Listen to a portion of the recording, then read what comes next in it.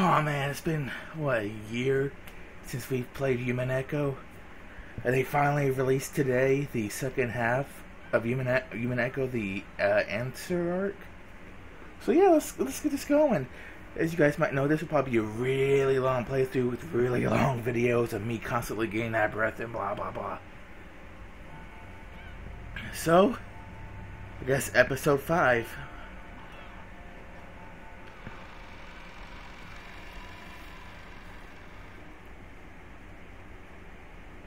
This story is very obviously fictional and fantastic in nature. Any resemblance to existing individuals, organizations, and I didn't get time to read it. Whew.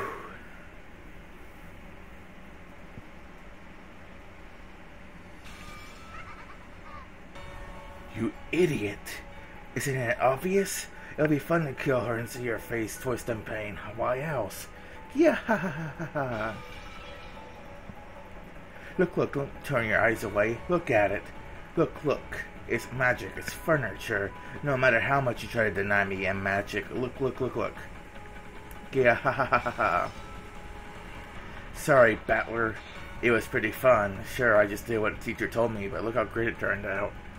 Apparently, if you stare at all hostile, needlessly brutal, then turn incompetent and solve at just the right moment, you could spark a huge bump on your affection meter, right? Yeah.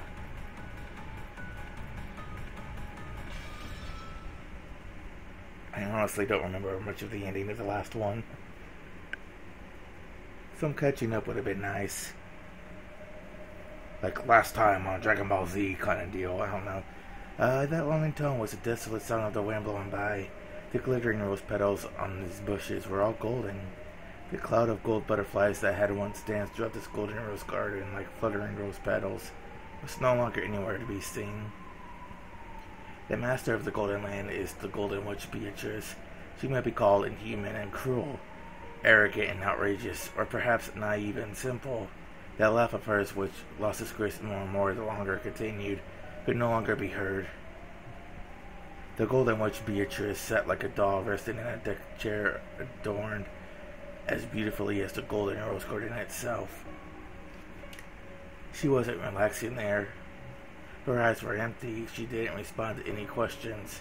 Even so, she was not permitted to sleep. Beatrice sat like a doll. Her hair was down, and Virgilia was carefully tending it to her with a comb. The usual Beato would surely have spent this time complaining about this and not regarding her hairstyle. However, she made no response, showed no reaction, so it really only looked like Virgilia was combing the golden hair of a large doll. There was a table alongside them. On it sat a chessboard along with a jumble of black and white pieces locked in a closely fought battle. However, this setup looked somehow different from normal chess. Maybe the game was similar, though not identical. And on the other side, sitting back in his chair as he contemplated his next move, was a young man. No, perhaps it wasn't his next move he contemplated. Every once in a while, he would change the position of the pieces, reconsidering the situation after every change. Maybe he was reconstructing previous games, trying to discover the thought process behind the moves that had been made. In the past, Kinzo, the Ushiromiya family, had once said that learning chessboard arrangements was like taking a journey through the thoughts of the old masters. Ushiromiya Battler was on a journey, a search for the thought process that led the Golden Witch to create this arrangement and make these moves. Battler took a black piece that should have been moved forward and returned it to its original place, sighing deeply. Battler's pieces were white. However, on this chessboard, the black encampment was on Battler's side. He was reconstructing that arrangement, trying to play Beato's role. The more I do this, the less I understand your moves. Even Battler didn't expect that Beato would respond to that statement. Whether he was pretending to talk to himself, thinking there might still be a chance of her responding.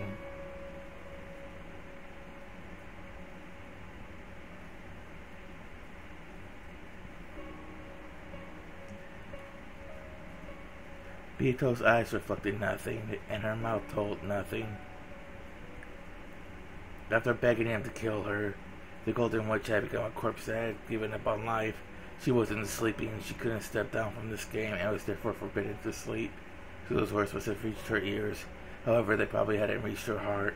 The Golden Witch would not sneer at Battler's moves, nor would she praise them or belittle them. By now, Beatrice was nothing more than a living doll. Even so, she would glance at him once in a while. It would be an empty glance, but a glance nonetheless. Sometimes she would seem to make some sort of gesture, or even move her lips. However, her movements never managed to communicate anything to Battler. How did you decide on this move in this situation? I don't get it at all. I don't understand your moves. Beato, Battler kinda talking to you. Say something, giggle or guffaw or something. Even use that shrill laugh of yours if you want. Can you believe it? That shrill laugh of Beato's will never be heard again. However, even if she couldn't answer, his voice surely reached her.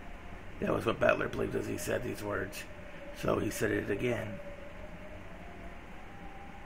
How did you decide on this move in this situation? I don't get it at all. I don't understand your moves. So you don't understand what this child is thinking? Virgilia answered him, and answered in her disciple's stead. Up to this point, she had done her best to avoid speaking for Beato. After all, there was a chance that Beato would respond in some way, and Virgilia didn't want to be the one to steal that chance. So Battler was going to have to bear with his silence, until Beato herself answered. Virgilia could no longer bear to watch Battler like this. Besides, Battler also wanted to hear what Virgilia had to say. He believed that conversation would reach Beato's heart. Yep, I don't have a clue. The more I try to standing in Beato's shoes and moving to pieces like this, the less I understand. A serial murder following an epitaph. With that as a victory condition, I tried reconstructing the games from the witch's side. But I never ended up making the moves Beato did. In those games, I could find several incomprehensible moves that clearly worked against that victory condition. I don't get it at all. This journey through her thoughts is just too rugged. Even so, you won't give up, will you? I won't. I promised. Kill me. Let me die. I promised to let her die peacefully, and I'm the only one who can do it. Beato's right ankle was bound with a heavy cold steel shackle.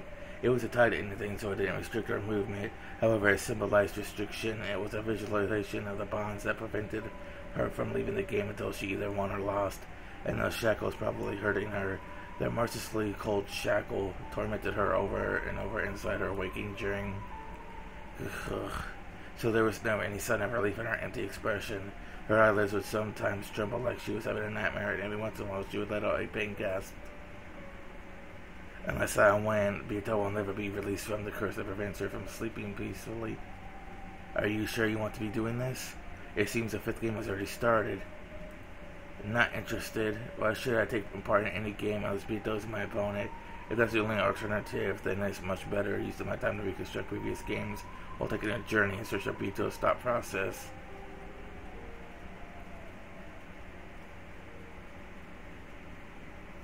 I'll be the next game master. Any objections? You've got none, right? I've got nothing but objections. Beato conceded the fighting is unconscious. Isn't this a loss by default and game over for her? Ella made a loss happen to Beato, and she's basically been KO'd for now. But that doesn't mean she's lost the will to fight. That's why I'm acting as her assistant. Get it? Beato was lying down on a deck chair almost as though she was sleeping. However, she wasn't sleeping, and she wasn't awake either. She was nothing more than a living doll that had given up on victory, who had asked Battler to perform her last rites, and who had surrounded everything. Of course, if anyone just sat around the next game, the fifth game would never be made ready. So Lambda Delta has to see the Beato as the next game master, and announced that she prepared the next game. Quit messing around. This is the game between me and Beato. I don't know who you two are, but I'm not going to let you carry on without us. No one asked for your opinion. We'll do, Burn. Except my challenge or not. Sure, go ahead and inherit her role. The hell? Quit messing around. I don't know who you people are, but I'm not gonna let you ignore Beato and me. Just carry on by yourselves. Hey, take it easy. Are you okay? Are you sure? Our new player means you'll face new kinds of moves. I'm sure you'll see a lot of stuff that confuses you, but even that might lead to some big hints, get it? Who cares? Quit saying whatever you want and decide everything on your own. Beato's game has repeated 4 times and you still don't understand anything, right? In that case, expect that swapping on opponents might lead to some huge hints. That's none of your business. This is our game. Beato prepared it, and she decided, designated me to be her opponent, and I don't know what hole you two crept out of, but I don't want you to be screwing things up. In that case, wake up, Beato, and Kurt get the next game ready, can you? But Beato won't be getting up for a while anyway. We don't even need to have another game. The 4 games should already laid out more than enough. And even if we do some 5th game, there's no reason it should be just a puzzle Beato lays out and I take on. There's absolutely no reason for you to butt in.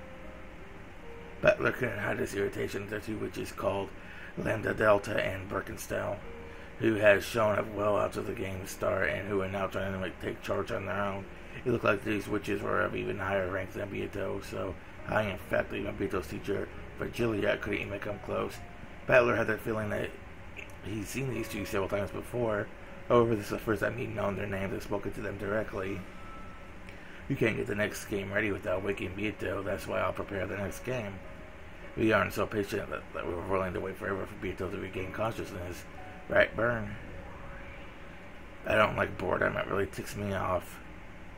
We really don't give a damn whether you're bored or not. Come on now, leave everything to this perfect Lambda Delta Sama, okay? I'll take over as the game master. Don't worry, I won't play with too much absolute perfection. Just like Beato, I'll set up plenty of incomprehensible fake clues and bonus hints. I'll make this game a huge hint that'll help you understand Beato's world even better, okay? Letting my voice's emotions explode, I slammed the table hard. The 2 witches didn't flinch at all. One grinned, the other looked indifferent as though nothing had happened. The 2 of them just stared at me silently, as though they were reapproaching me. What's this? Not satisfied? Are you saying you'll step down for my 5th game? Is it that a loss by default? Battler won't step down, of course he'll participate in the 5th game. Don't just decide that yourself. I'm not gonna play along with you 2. I don't give a shit. Then it really is a loss by default, right? Then which side wins this game? Is it really okay to end this with the human surrendering? If you step down, the game will end with your loss by default, get it? If you want to guarantee that your lonely sister always meets with miserable circumstances in an endless number of worlds, that option is indeed open to you. When Birkenstell mentioned Ange, Battler's expression changed instantly.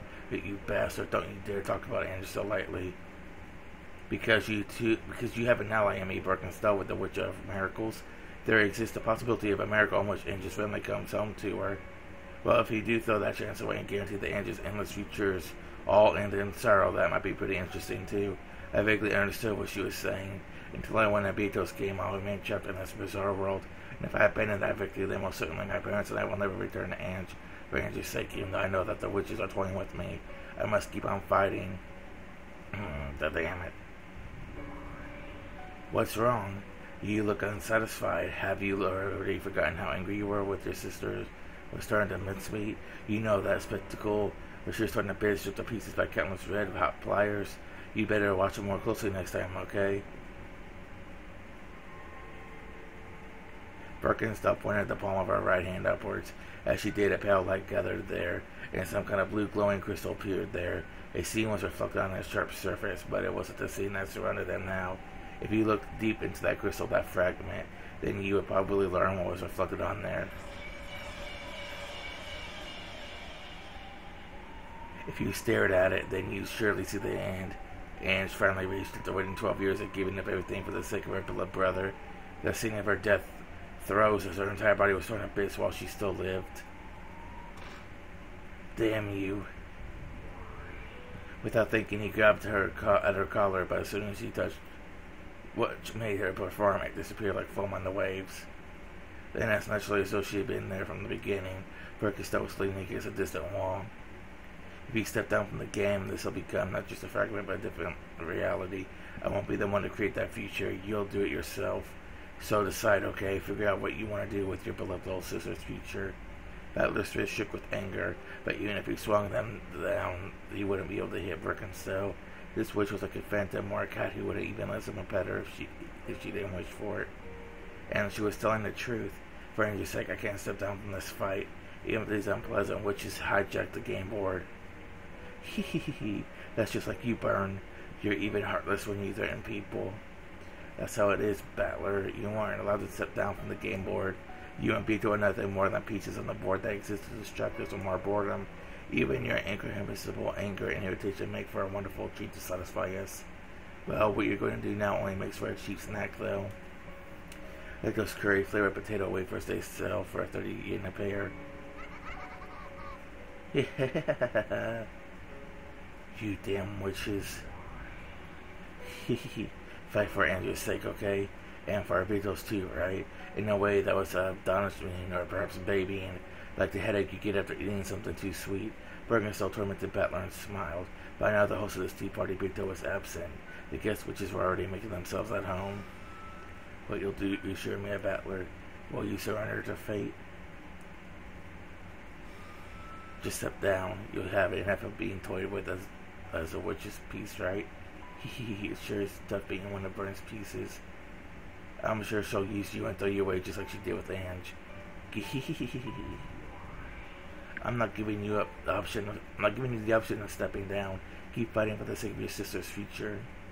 I'm your ally until you win. I'll support you so you can reach that future for all eternity until I get bored. I can't let her provocation and Calger rile me up. These witches know I get mad easily, and they're trying to take advantage of that.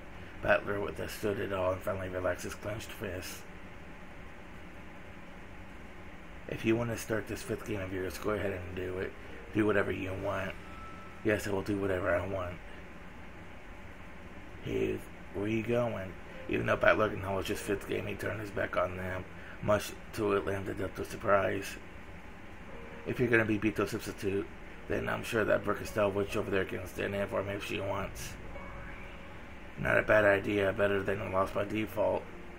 What the heck? Are you going to just ignore this episode 5 that I put so much effort into making? Rude. Rude. Battler says he's going to take a break for a while. Until he comes back, I'll be his substitute. How's that sound, Battler? You do that. What's wrong, Lambda? So you'll refuse to play if it's against me instead of that fool Battler? Of course not. I'm glad I get to play with you, Burn. Come on, let's play. Let's play together in Lambda Delta Sama's Super Hyper and Cute Episode 5. This technically is a world Prieto created. You aren't going to ruin the atmosphere of the story, are you? Don't worry about that. I'm really good at reading between the lines for that sort of stuff. I made sure to use Beato-ish atmosphere to make that tale that's even more interesting. Butler, make sure you come back as soon as your break's over, okay? You'd be ashamed to miss this. I set up plenty of bonuses I'll get you closer to Beato's secrets. Or at least that's what it'll look like when it's actually filled with misdirection. It makes more stuff and more confusing. Wait, hey Battler, why aren't you listening when the witch is talking? Without answering, Battler disappeared into the darkness. After shrugging and cackling, the witches immediately started playing with the game board that they had stolen from Beato. So we finally gonna get back to, the mansion and stuff, or what? Those witches really understand Beato's game. Since they're using the same game board, they cannot do anything that this child cannot do. However, they could do things that this child wouldn't do. What do you mean things she wouldn't do? That materials of chess exist so that you can play chess. You cannot use them to play cards. However, when it comes to throwing chess pieces at your opponent and scribbling on the board, such things are not impossible to do. However, that would be blasphemy against the game of chess, so people choose not to do that. That definitely wouldn't be chess anymore. Beato's eyes seemed to cloud slightly with sadness.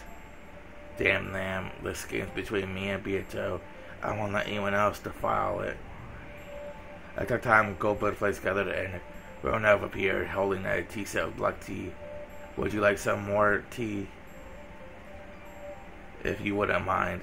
Certainly. So, how goes this journey of yours as Search of Melody's thoughts? I don't have a clue, but I'm enjoying it. However, are you sure about this? Is it truly alright for you to relax here? You mean the game those witches just started all by themselves? Indeed, just now when I went to serve them some tea, the murders of the first Twilight had already taken place, and it seemed as though the next murder would occur shortly. When Beato and I were playing, the game would be paused whenever someone left their seats. However, those witches wouldn't pause that game just because I wasn't around. Growing up, did you see their game? Just a part of it. How was it? Ronald lifted the pot high with an elegant gesture as he poured the black tea. After finishing that, he finally spoke. He gave us his impressions of it. It did not have love. What do you mean, love? My apologies, that is how a woman might put it. As a man, one might call it dishonorable.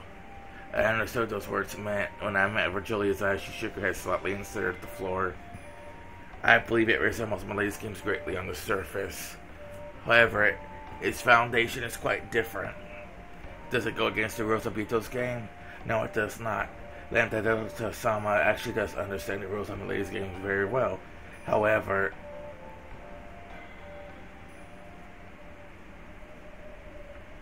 Battler stood up. There was no need to make Ronov say anymore. Battler-kun. Sorry, Ronov. I know you weren't do all the trouble of pouring this for me, but tea isn't what I need. So you will go after all. Yeah, we don't need any outsiders in our game. These guys were even here in the beginning, because I've been loving about crazier and crazier witches have been introduced, and now they've hijacked this game between me and Beatrice. I gotta take it back. Right now I'm supposed to be the one taking care of Bito's game board.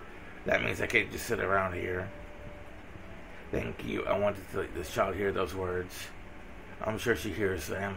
My lady is simply unable to answer. Bito lay there silent, like a living doll with dull eyes. The game board she created herself had been hijacked by incomprehensible people and was being turned into a mess. If it was designated to be her opponent, then Bito must have created this game for me. I've got to take it back. Wait here, I'll go and take it back. Of course, Bito didn't respond in any way. That's right. If she can't respond, then I have to protect it in her place. I'll be right here. I'll be right back. Virgilia Renov. I'm counting on you two to look after the scolding Sleeping Beauty. Yes, leave it to us. See you later, Battler-kun, and please, in the game without this child, try to find some part of her. If you can, even if this child is absent, you have fought with her. You're right. It's all useless. What am I doing? Let's go, and let's take it back. So to keep you waiting, witches, my break is over. When he faced the jet black heavens and yelled this, the whole world shattered as though it were made of thin glass. And as would have been that way since the beginning, it transformed into that smoking room where Battler had fought Beetle so many times, which the two witches are now hijacked. What do you think you're doing? You're only coming back now? It's way too late. Not only has the game reached its second day, it's already at the finale, get it? You never showed up, so I'm just advanced things on my own. Yeah, like you even waited for me in the first place. Vern was way more skillful than you were, right? Shut up. I'm the player. You substitute witches could just take a step back now. Well, I don't really mind if you join in and starting now. There's probably no need for you anymore. Seriously, after all, we're already at the climax. After this, Vern will probably corner me and win. What the hell? Nothing wrong with that, is there? Why don't we let him watch the final endgame? Of course. Come on over, assure me a battler. It's almost completely over, but here's the cute and elegant game I made. Episode 5, End of the Golden Witch.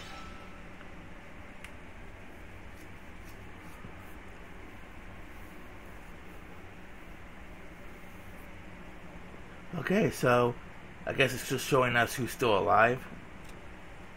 Throat looks like it's been cut. Looks like her throat was cut. Her throat was cut. Looks like he was stunned in the stomach. Throat looks like it was cut. Okay, so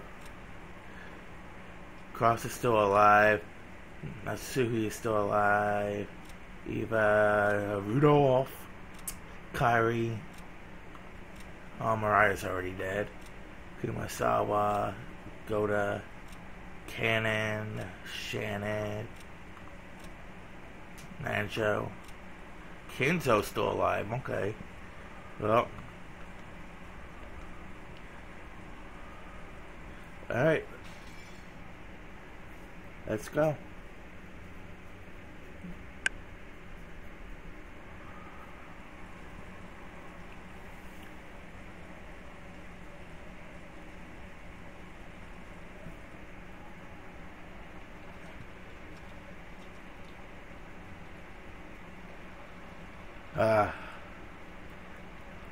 Okay.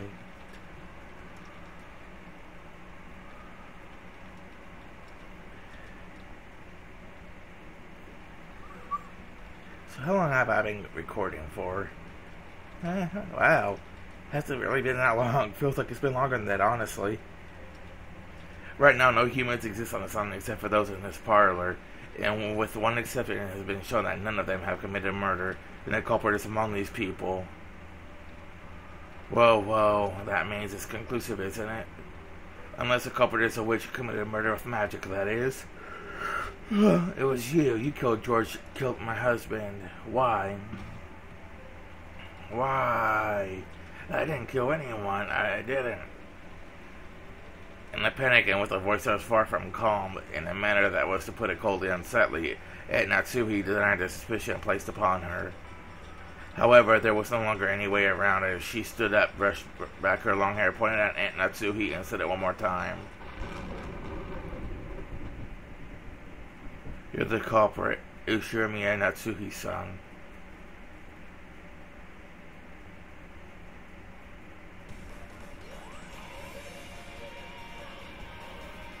Huh.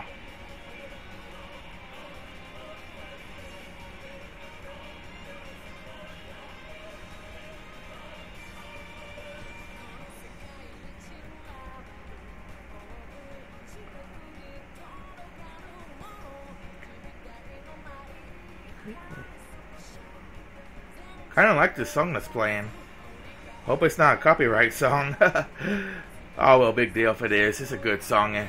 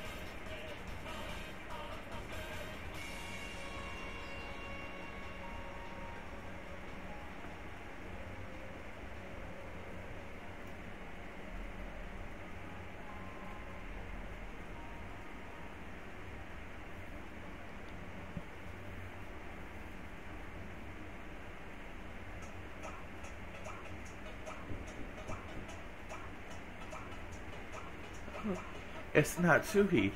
Please open up. As she knocked loudly and repeatedly, Natsuhi yelled. Shortly after, there was a heavy clunking sound, and the sound of the door to Kento's study unlocking could be heard. As the door opened, a heavily sweet, venomous odor flowed out. Natsuhi was always ashamed of how she automatically grimaced at that, even though she thought it was rude to the family head. Cross was waiting for her inside the study. Natsuhi flew into his arms. His father, is he? Calm yourself. Dr. Nanjo is examining him now. But within an uncertain gait, Natsuhi walked towards the center of the study, supported by Cross.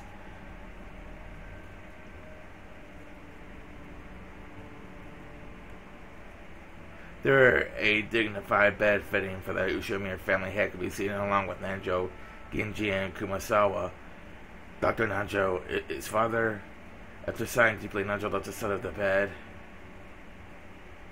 On the bed, Kenzo could be seen lying down asleep. He died peacefully. I don't think Kenzo-san had any regrets. Father! Sobbing, Natsuhi slipped over the chest of the man who had fallen to a sleep from which he would never awaken. Madam, please stay strong. Father, this is just too sudden. Natsuhi couldn't stop crying over the death of the man whom she had loved like a second father. Kumasawa rubbed Natsu's back, consoling her. Cross slumped into his late father's favorite chair. By sitting there, he might have been immersed in memories of his departed father, or perhaps he thought that by sitting there he might be able to understand just a bit of the madness of Kinzo's later years, which he had never been able to comprehend before. And Nacho just as he had when Kinzo once sat in that chair, contemplating a chess move, turned his back and looked down over the outside world through a crack in the curtains.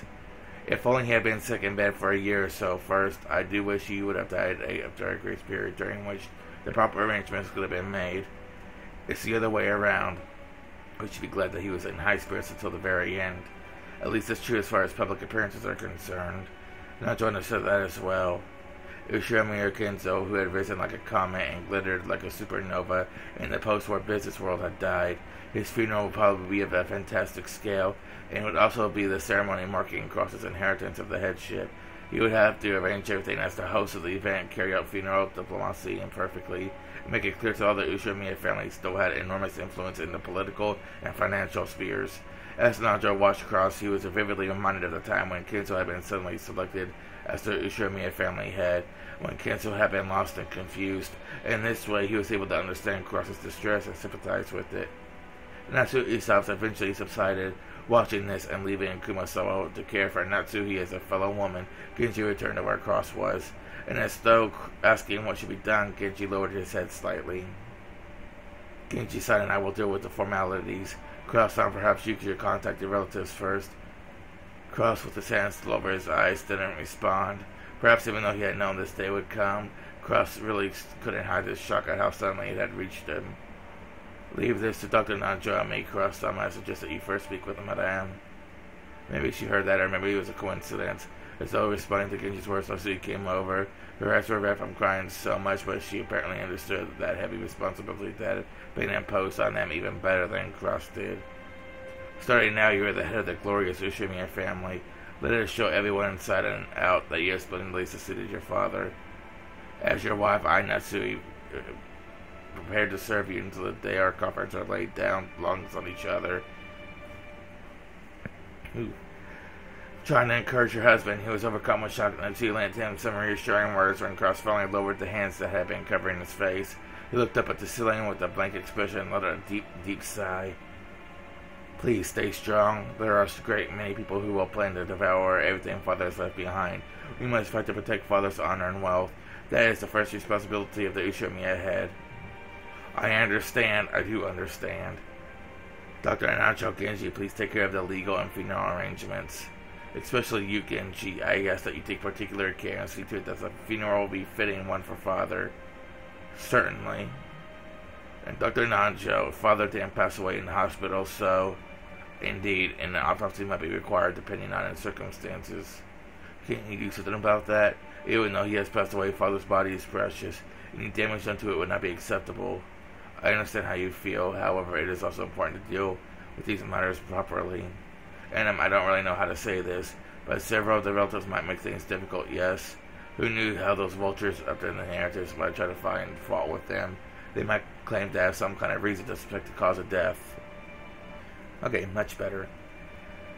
Using that as a point of contention to start some trouble, right now it would be important not to only play Kinzo's remains with respect they were due, but also to solidify the position of the new family head Cross. Understood. Please keep to it an absolute minimum. Make sure that the father's dignity is not damaged even by mistake. That will be fine, do not worry. In any event, leave Kinzo's son to rest and stay by Cross-san's side. Things will start to get quite difficult from here on out. I understand, and you too, dear. Please stay strong. Cross was still staring blankly at the ceiling with a befuddled expression on his face. She understood the shock and heavy responsibility he bore. Natsuhi understood her husband's feelings as much as anyone. I will contact the relatives. Please rest for the time being. Cross didn't respond. Natsuhi, thinking him to be just a little unreliable at the moment, decided she must offer her support. Seeing her husband like this actually spurred Natsuhi to action, and resolute expression rose to her face. Things will get busy from now on. Let's start by doing whatever we can right now. I'm sure my husband wants to have some time alone with Father. We should step out for a moment. Good point. After all, this will probably be the last time he gets that chance. Being in charge of a funeral is tiring work. There's no time to shed tears. If Cross was ever to be given time to cry for his dead father, at that time would it be now. Everyone agreed with Kumasawa's words. Even so, Cross continued to blankly glaze up at the ceiling and didn't respond in any way. So he urged the servants to go. I'll go talk to Jessica too. That child is now the successor to the headship. I'll make sure to tell her to be fully prepared. Wait, as they each started to make their way out study, Cross finally spoke. They stopped walking. Yes? Wait. Yes? Hadn't she already stopped walking just like her husband had asked? But despite that, he told her once again to wait. From those slightly weak words, she understood they probably stopped her because he wanted her to be right by his side. The rest of you downstairs. I will stay with my husband. Please call us out on the phone if anything happens. Certainly. I thought I told you to wait. When Cross suddenly raised his voice, everyone jumped and turned around. Unable to comprehend what she'd done to spark her husband's wrath, she went up to him. What's wrong, dear? Have I said something rude? If so, please forgive me. No, that's not it. Wait a second, give me some time. Yes, I understand. It's important to stir things inside your heart. We were just going to leave this place and so on to give you some time, okay? And I'm telling you to wait before doing that. Listen up, no one move, not even an inch. If you're tired, then feel free to sit in whatever chair or sofa you want. So just stay quiet and don't talk and don't do anything. Those unreasonable words felt like a glimpse of how Kenzo used to be. Natsui couldn't hide her slight surprise at this behavior, which made it seem like as though Kenzo had possessed her husband. Natsui told the servants to wait for the time being. She ordered them to sit on a sofa a short distance off, approached her husband, and spoke to him in a small voice. If you order it, I will wait however long you ask. I won't move, so please try and calm yourself. No, that's not it. That's not it. Was it really blood, or was he actually being possessed? Kurash's disorderly style of speech strongly resembled Kenzo's. As she watched his Natsui became certain that Kurash was Kenzo's son after all, and that he was the true successor, more suitable than any other person. Natsuhi, come here. Kurash stood up and headed towards the window, trying to lengthen the distance between himself and the servants, waiting on the sofa by even a small amount. Natsuhi realized that he must have something secret to discuss. Yes, dear? What is it? Father dying is bad, but he has already passed away. We cannot turn back time. That's not it. It's bad that it happened now. What do you mean? I've been putting Father's fortune up as collateral. I won't be able to hide it when the division of the inheritance comes into question. What?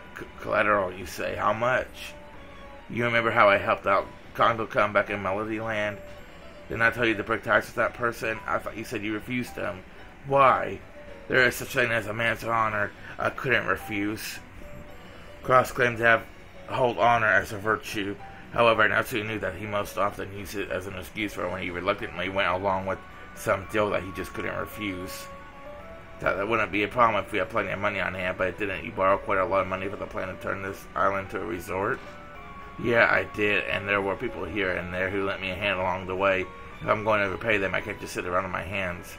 You need money to repay people. You need money to make money, or you can't even get started without money. And the plan for this island would be proceeding smoothly if there hadn't been any problems with the planning company. I made contact with a government official in the city. I even got the governor's word that this would become the newest travel destination in Tokyo metropolis. The groundwork I laid was completely perfect. Random chance and bad timing were against me. It was just a bit of bad luck, like a traffic accident.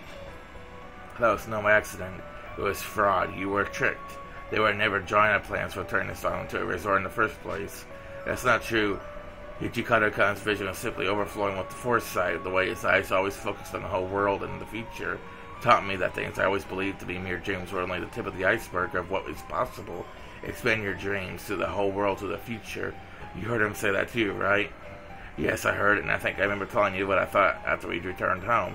I said that you were suspicious, and that he was only spoke of dreams and then have his feet planted on the ground, and that you must not have any further relations with him.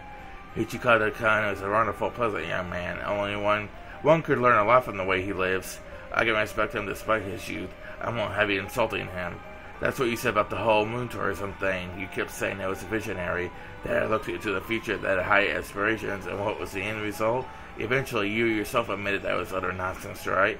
I was sure something was wrong ever since that strange man showed up claiming to be a high-ranking NASA official. That foreigner was nothing more than an international swindler. Both Mr. Sonozaki and I were victims in that case. Right now, his vision isn't mistaken. In the future, there will surely come a time when the richest person in the world develop a liking for space travel, and the very first enterprise in that area will probably be monopolized by a single private company. That viewpoint is not mistaken. There was simply a ground of international swindlers who are trying to take advantage of the fact that and deceive investors across the world. I'm trying to tell you that the Sonozaki man was one of them too. Just how gullible are you? Why do you always just accept suspicious offers without any doubts? Take that back. Mr. Sonozaki's a man with a brilliant future ahead of him. There's something suspicious about him. Because the dreams he thinks of anticipate the future, they sound crazy to people who can't see into the future. A woman like you can't see into the future. Yes, a woman like me can't see into the future, but I can see the present. Right in front of me, I can see a pitiful husband who's been taken to by sly, double-crossing swindlers that still trust him implicitly even after he's been tricked. Shut your mouth. You don't understand anything about money or business or economics. Don't try to butt in on your husband's job. A wife should be satisfied with doing housework. Keep your mouth shut.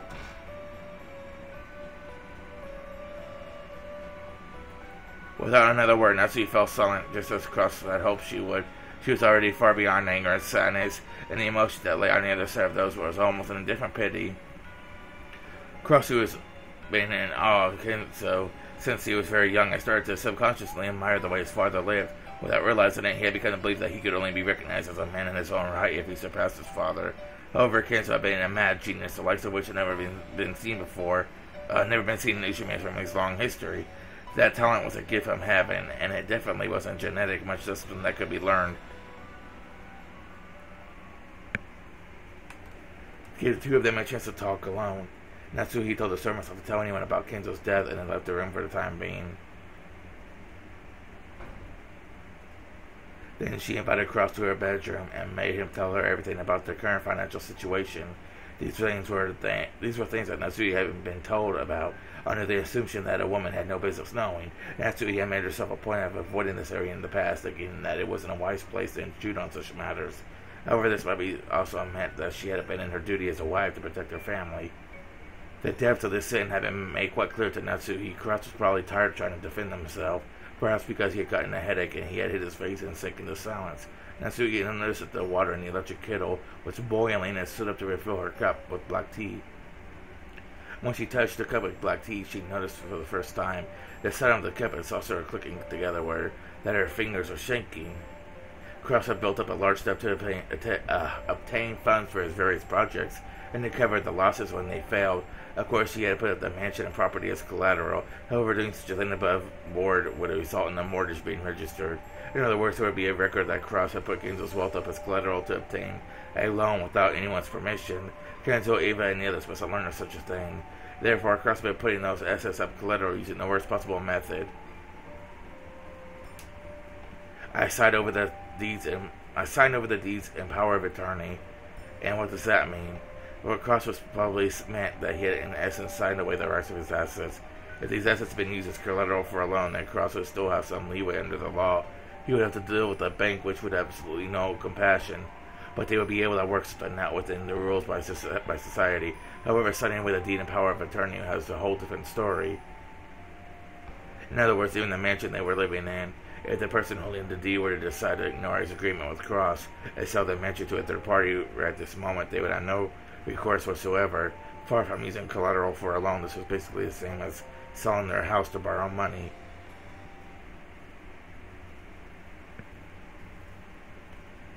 In other words, the money lenders have the power to make or break the Ushimiya family as they please.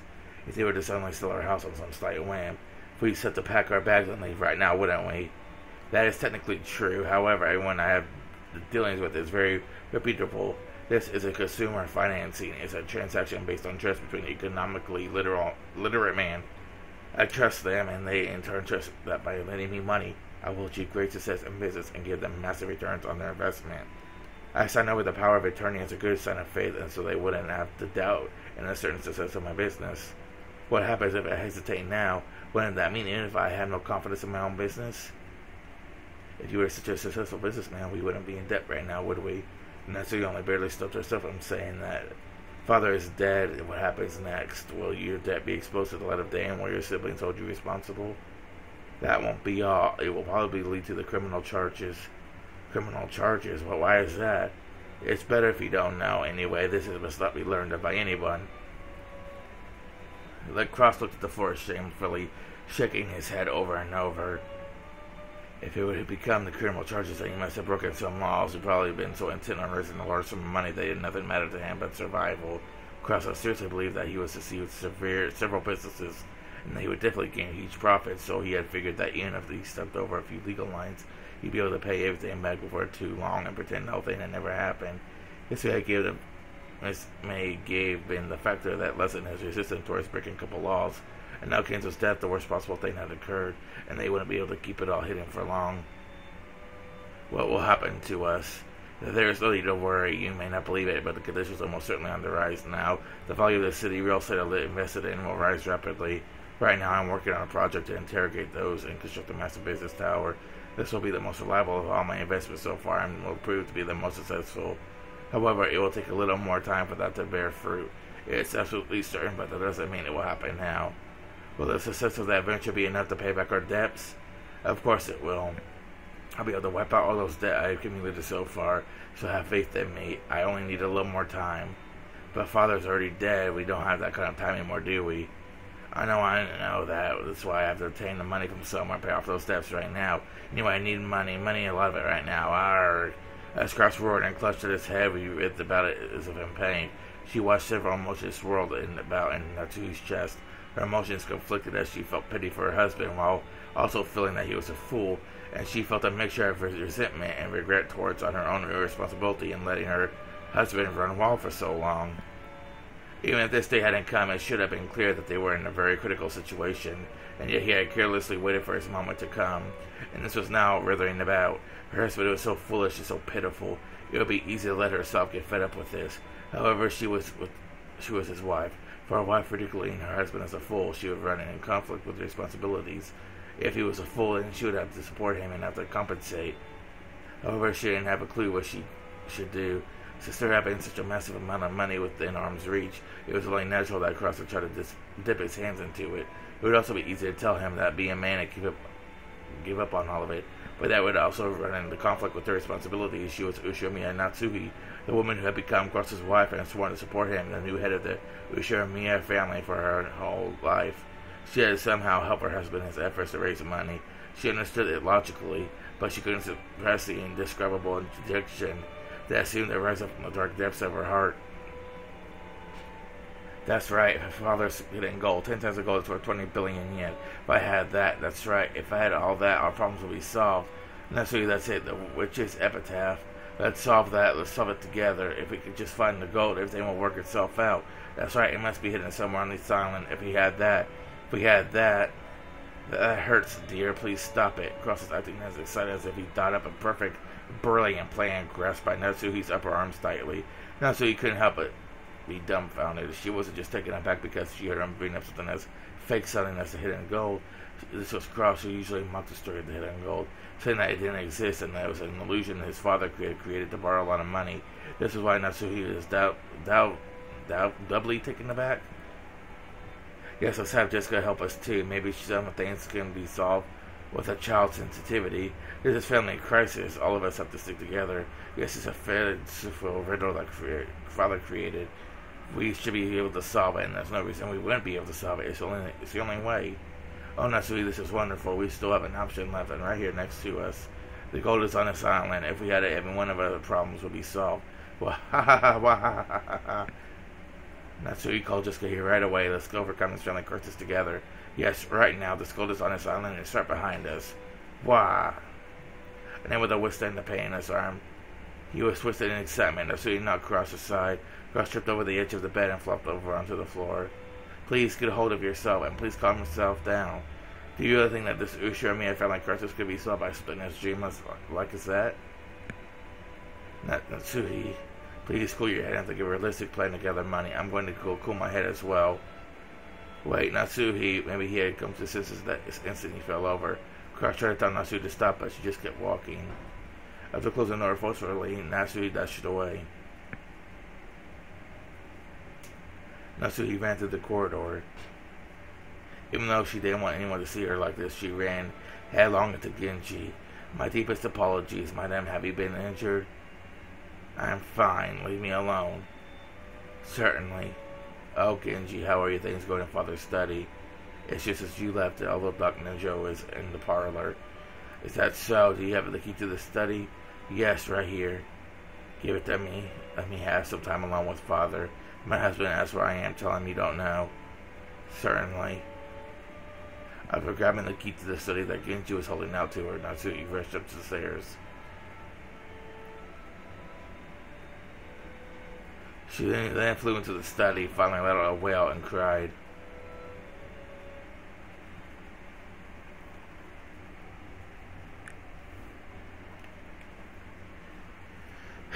Father, please forgive our foolishness. My husband and I aren't capable of inheriting all that you created. Please forgive us for our foolishness and our crimes. And if you can forgive us, please guide the way for us fools. Clinging to Kenzo as he slipped in bed, Natsuki cried even harder. She kept imagining Kenzo sitting up suddenly, patting her head. No, Father isn't the type of person to pamper. More likely he yelled at me to stop being so noisy. However, neither of these imaginations came true because it was an undeniable fact that Kenzo had entered an eternal sleep. But even so, Natsuki begged the sleeping Kenzo to forgive and help them. It was still only a few hours after his passing. Perhaps his soul was still here listening to her. Believing this, Natsuki begged for Kenzo's forgiveness and helped even more earnestly. Too noisy. I mean, I always said that I hold silence as a virtue.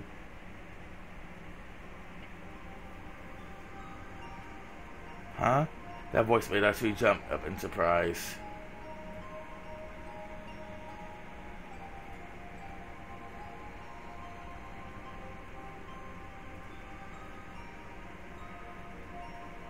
When she faced the direction that the voice had come from, she saw Kenzo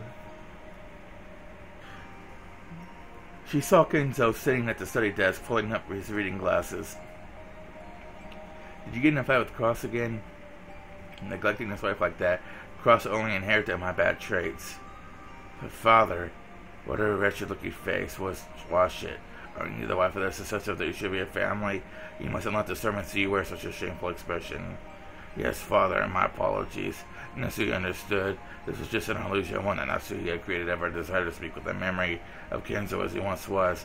No, that wasn't it. She believed that just on how Kenzo's soul had shown itself to her. She was sure that doubting this would cause it to vanish in an instant. She seems that then they said the family headship was passed on. The family has reached its crisis.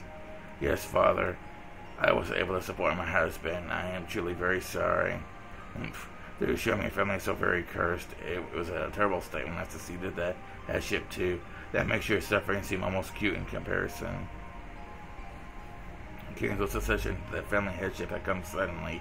At the time, he had been nothing more than a single man from a branch family far separated from the Ushiomi main family. The main family might have had honor and tradition, but Kenzo had nothing to do with that.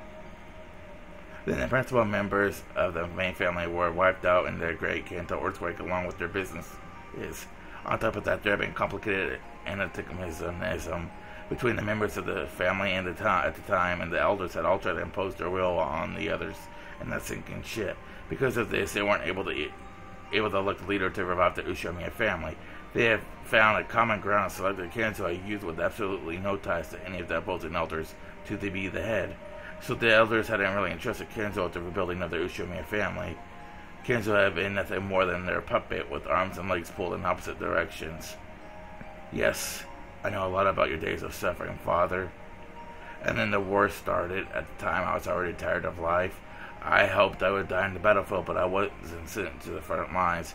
However, the set of the war grew worse every day, and time for the decisive battle on the Japanese mainland seemed to grow ever closer. As terrible as that may sound, I prayed for that day to come quickly. After listening to the approaching footsteps of that Reaper day in and day out, it was said that Kenzo started cutting his ties with this world one by one, and on that day when he had severed all his regrets when it reached a state of enlightenment, it is said that he had a mystical experience. It is said that he met her, the Golden Witch Beatrice. I made a contract with the witch and was given the power of golden manas. On that day, the old me died, and a new me, possessing the same power of magic, was born. I know, and after the war, you used your ingenious cunning to revive the Ushimiya family.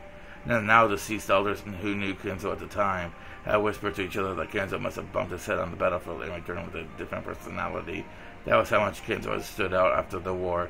Whether the story about Kenzo meeting a witch was true or not, there could be no doubt that the extraordinary experience of war had prepared him for death and let him reach a state of enlightenment. If he wanted to describe the mystical experience following all that as a meeting with a witch, that claim certainly shouldn't be dismissed out of hand. That's right. You returned from the war, conquered the witch Beatrice, and became the head of the Ushimiya family in the truest sense.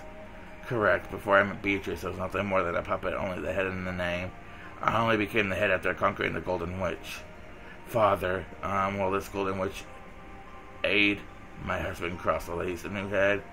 Oh, she will, assuming that he has truly succeeded the headship. Well, what do you mean by truly succeeded? I mean, it depends on whether he bears the responsibility and pride of the Ushimiya family head in the truest sense. Natsuhi, you should understand this. The headship is not inherited by blood. It is inherited through the spirit and conviction. Even though Cross is my oldest son, he cannot be called a true head if he does not possess these things. And if that spirit were to dwell in human, even someone other than Cross, they would make a splendid new head. Beatrice has lend her power to the true head. Isn't that right, Beatrice?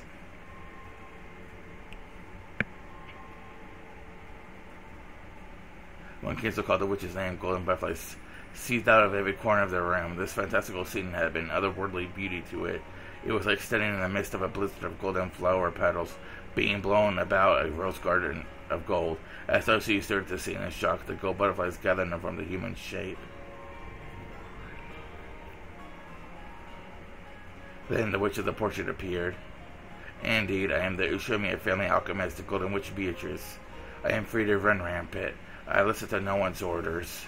And there's only one person in the world who can control her, me. That is why I'm qualified to be the Ushimiya family head. So it's that part of yours that qualifies you. For I require self-confidence and bravery, and is the embodiment of the insatiable desire to gain power to match those traits. That is why I control you.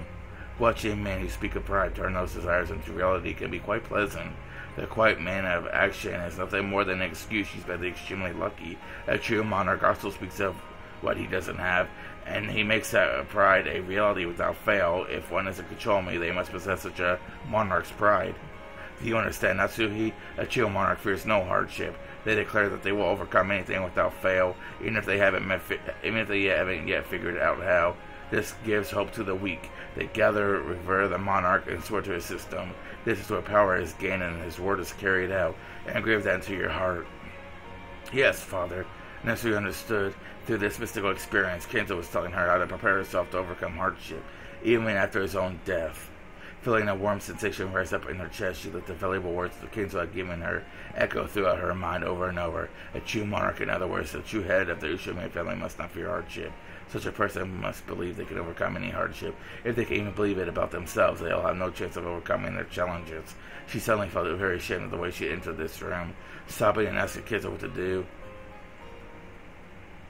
I was foolish. Of course, there's no time for crying when an Ushimiya family crosses upon us. And now that we have inherited the Ushimiya family from you, Father, we must protect its honor no matter what. Oh, even though you can't even draw a blueprint on how to repay Krup's debts? Beatrice laughed unpleasantly. No, that wasn't it. She was testing Natsuhi to see whether she possessed the mental readiness to be a true monarch. Natsuhi wasn't confused anymore. She was answered clearly, gazing into Beatrice's eyes. Yes, at this moment I have not yet discovered the method we should pursue. However, my husband is the new head of the Ushimiya family, and I am his supporting wife, so I will proclaim it in my husband's place. Let us hear it. Ushimiya Cross and Natsuhi will definitely overcome these trials to protect the honor of the Ushimiya family. You have nothing to worry about, Father. Do you know the scope of Cross's death as well as the horrible state things are in? Yes. If the worst happens and we are ordered to leave this venture tomorrow, we won't be able to refuse. During the distribution of the inheritance, the relatives might even file a criminal complaint. However, there is no need to worry. We will repay all of the debts before then and restore our honor. As she stood at the attention with a resolute attitude, Natsuhi proclaimed this clearly with Ushimiya, Kenzo, and Beatrice as witnesses. For a while, they remained silent as though weighing Natsuhi's resolve. Then Kenzo chuckled and turned away. How vexing. Why couldn't this person have been my son? The very fact that a woman with such a disposition married your son is another sign of your great luck. Beatrice, this is my final order. Now that you are no longer the head, I am not obligated to obey your orders. Oh, in that case, obey the orders of the new Ushimi family head. You are no longer the head, and the cross is not yet the head. Whom are you suggesting that I serve? I will leave that to you. It is up to you to decide who is qualified to succeed the Ushimi family head, and who is fitting to bear the mark of the one-winged eagle. You will ensure that it is so. I refuse. I won't listen to the order of a man who is at the head. No, this is different. This is the will, the last order that the head left behind for you. Then it seems I will have to obey. After all, I can be quite accommodating. Liar. Oh. You're only one doing this because it caught your interest, aren't you? I can't hide anything from me, can I? Natsuhi. Yes, father. Go ahead and overcome your hardship. Yes. That might have seemed like a mere response to Natsuhi, but to Kenzo and Beatrice, it seemed to be something of much greater significance. Beatrice nodded deeply, and with emotion as elegant as her dress, she bowed deeply before Natsuhi. The Ushimiya family alchemist, the golden witch Beatrice, is present. I shall give you my aid to assist the Ushimiya family in overcoming another crisis. Thank you. I will need your power. We will most certainly overcome these trials. I will not hold back on my support for your cause, but there is something I must warn you about beforehand. I understand that your troubles now could be solved if I were to grant you a vast quantity of gold like I did when I saved Kenzo from this crisis. However, that is something I cannot do. Is that so? Sorry, Natsuhi, Beatrice gold came from a contract limited to my generation. It was agreed that it could only be passed on to another if the person solves the witch's epitaph. That gold is sealed away by the epitaph. As long as that is not solved, you could not be given the golden magic. I understand, then I shall search for another method by which we can save ourselves from this crisis. My husband said his plan will take time, but he also said that it will surely be sufficient to repay our debts. If we could buy enough time for that to happen, we'll be able to overcome this trial. Go ahead, Natsuhi. Continue. But Kenzo is already dead. The doctor and servants are preparing his funeral. You are about to contact the family members. By your own hand, you will bring an end to this play for time. How charming is the guillotine where you're lowered the blade yourself. Startled, Natsuhi looked up at the ceiling. There wasn't actually anything there, but even so, Natsuhi found something. So that magical power has descended. Natsuhi, have you made up your mind? What magic and miracles do you desire from me?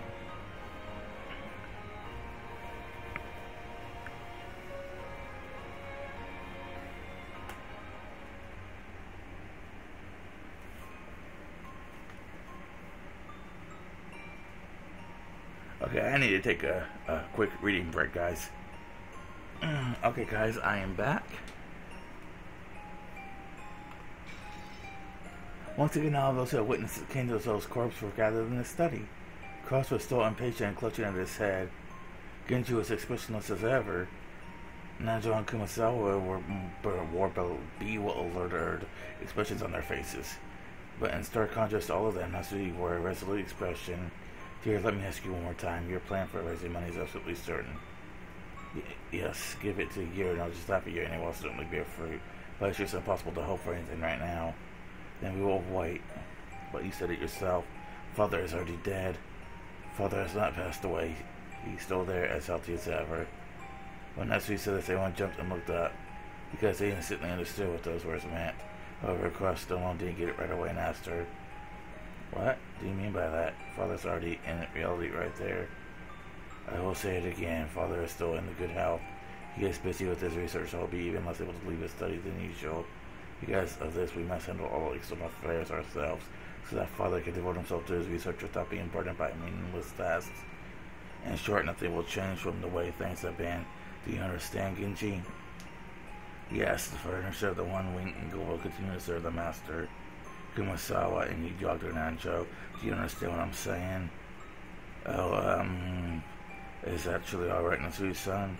It may be true that Father passed away today, but if everything is right here right now believes that we can revive Father with magic, it is impossible, madame. That's just too much. The time of death will be made clear during the autopsy. We can't stop it from looking suspicious. Father will not pass away, so there will be no reason for there to be an autopsy. Of course, she was a plan to make it seem like Kenzo would live forever. The fake life given to Kenzo would only last until Cross could repay his debts. After that, Kenzo's soul would finally be able to rest in peace. Najo repeatedly said that the time of death would be discovered during the autopsy, but Natsuhi kept saying that this wouldn't be a problem. Father will not pass away by being reported dead. I see he'll be reported missing. After clapping his hands together, Cross stood up, shaking his fist.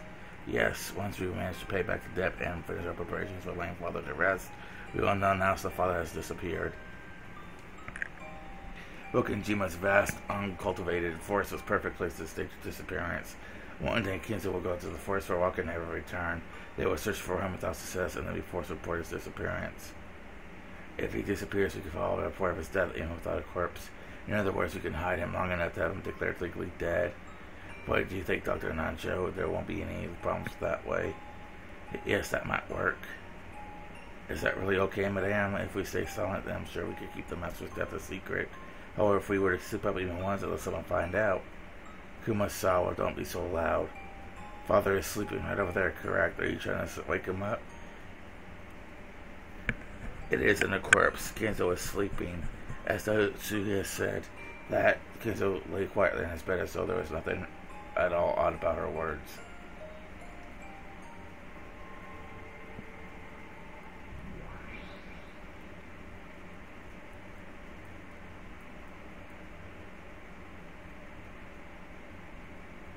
Come try to remember, what form did you have? What sort of life did you enjoy? Once again, a storm of gold butterflies started to swirl, covering Kinzo's cold body.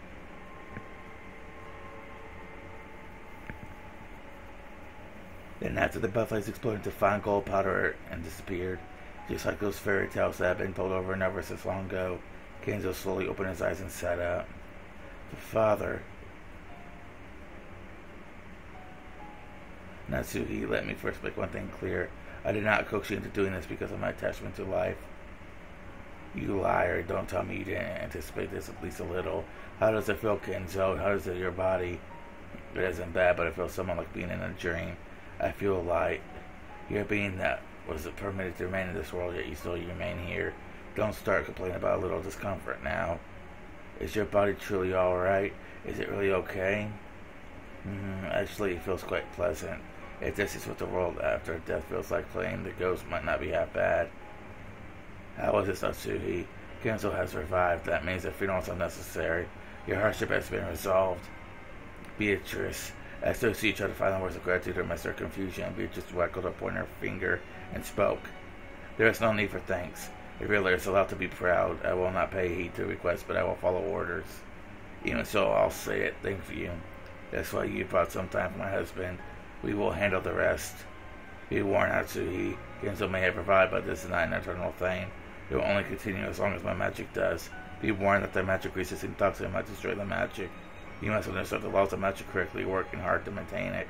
I can show you a miracle, but it is your role to grasp and hold it. Of course, we definitely won't neglect the miracle you have given us. Very well. Yes, the pyramid stairs need to be changed every once in a while, just like floor mats. I like it. I shall serve you, Ushiomi and Natsuhi. I am the Ushiomi family alchemist, Golden Witch Beatrice. Call my name whenever you wish. I shall appear and grant you a miracle. Thank you. I am Ushiomi Natsuhi. I will employ you and protect the honor of the Ushiomi family.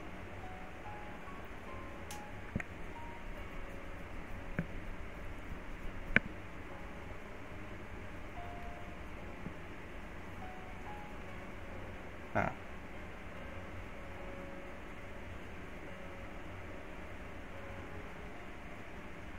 Well then.